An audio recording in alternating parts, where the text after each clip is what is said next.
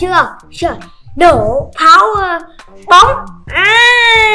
Lần này ấy là đến không phải nổ pháo, nổ trước gì hết. Đó, lần này chúng ta sẽ làm một thí nghiệm. Đấy, thí nghiệm lần này sẽ liên quan đến lửa các bạn ạ.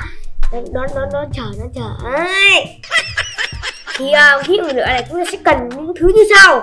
Đầu tiên là một cái đĩa. Đấy, cái đĩa cũng được. Đấy, anh em để cái đĩa nhá, phải có nước bên trong này. Đó. Và có thể anh em cần một thứ này. Đó chính là cái cốc có vải dầu.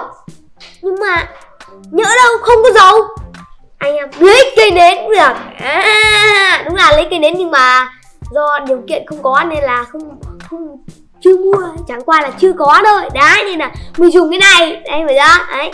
Tiếp theo dùng một cái làm bằng cái cốc thủy tinh cũng được, nhưng mà ở đây là mình dùng bằng cái chai nước mắm chín sư phụ. Đấy, nước mắm. Đấy, thấy không? Đây, chai này.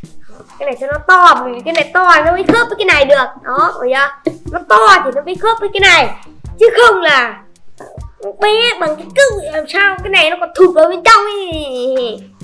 Rồi, thì này mình có sự hỗ trợ của ít màu. Đó, sẽ dùng màu để cho nó hòa lẫn lên cho nó nhìn đẹp.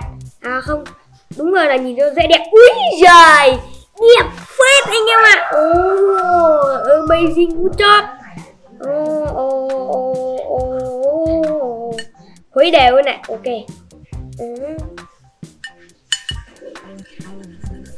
Khuấy đều lên. Không biết đủ xanh chưa ta? Wow, màu xanh huyền bí, xanh của lá cây. Mà không biết xanh này xanh rêu hay xanh lá nhỉ? Theo mình biết xanh này là xanh màu. Xanh màu. IQ. Xanh màu. Đó, thêm tí bạn phải cho nó đậm một tí. Thêm.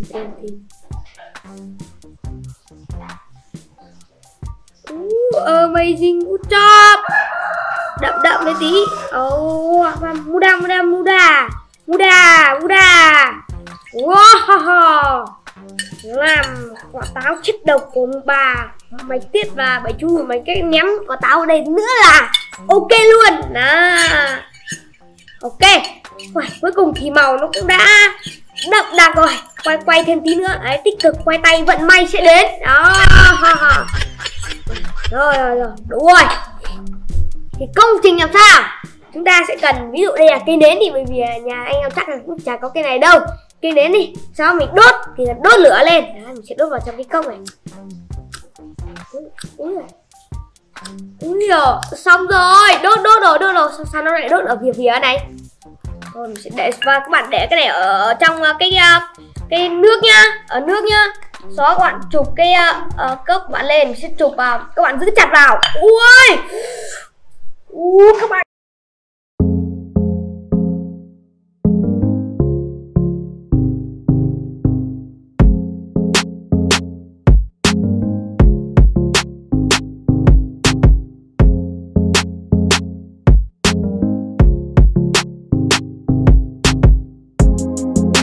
Thấy cái gì chưa?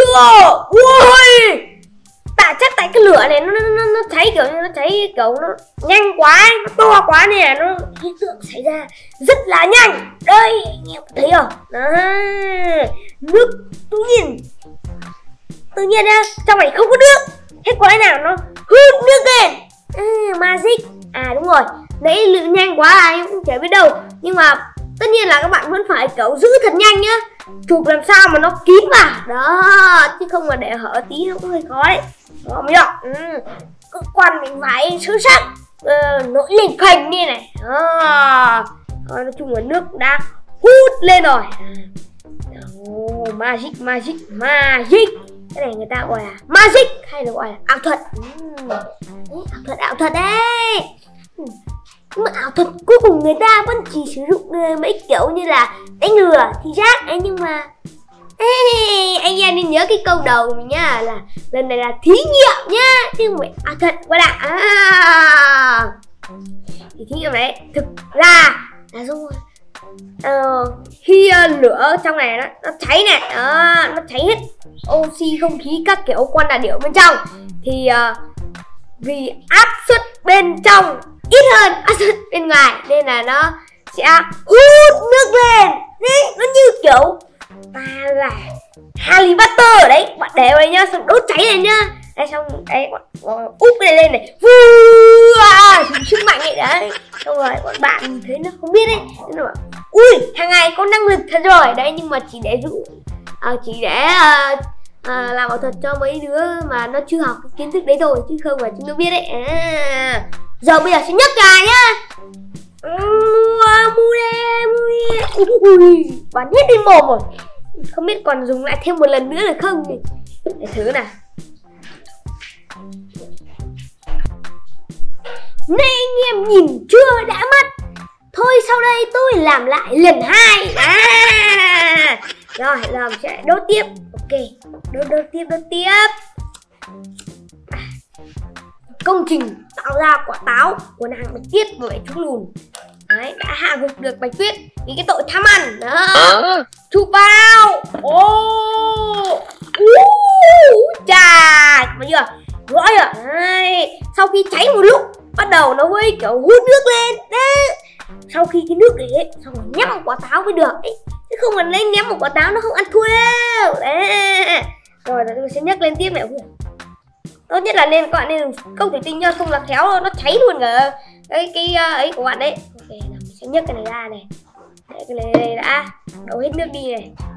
Không biết là sau bao lần thí nghiệm anh ta còn cháy được không, hay là thành vãi quân xì rồi. Amazing good job. Cháy được em ạ, nhưng lần này với cường độ yếu hơn, chứng tỏ là đã qua bao lần thí nghiệm lần này đã kiểu bé hơn và có gió này. Đó, úi giời, lần này nổi em ạ. Đẳng cấp. Cái này gọi là chiến thuật. Đấy, chiến thuật để nổi. Đó. Bây giờ làm sao cái này hiếm lắm, mọi lần là cái này nó chìm xuống đáy đúng không? Lần này lại nổi lên mặt nước. Đấy, như kiểu thả 1 phút huy hoàng rồi dập tắt, còn nó le lỏi suốt 100 năm. Đấy. Ấy lại sụt xuống rồi. Vừa bảo huy hoàng xong nó nổ cái đùng phát xuống rồi con ơi. Ai nổi ấy, trong này nó có khói này. Ai nổi. Ok. Nói chung là ở đây nó có một chút nhỏ nhỏ tí cho các bạn xem tí nha. Ơi ấy. Rồi. Rồi, đẳng cấp. Đấy, ảo thuật đi các bạn. Đấy, phần quà nhỏ cho năm mới. Thôi, thí nghiệm của mình đến đây cũng là kết thúc rồi. Nếu bạn hay, bạn nhớ để cho mình một like, một share, một đăng ký để ủng hộ kênh nha. Ok, không thì mình đưa táo độc thôi bạn ăn đấy. Ok, thôi tạm biệt tất cả các bạn. Bye bye.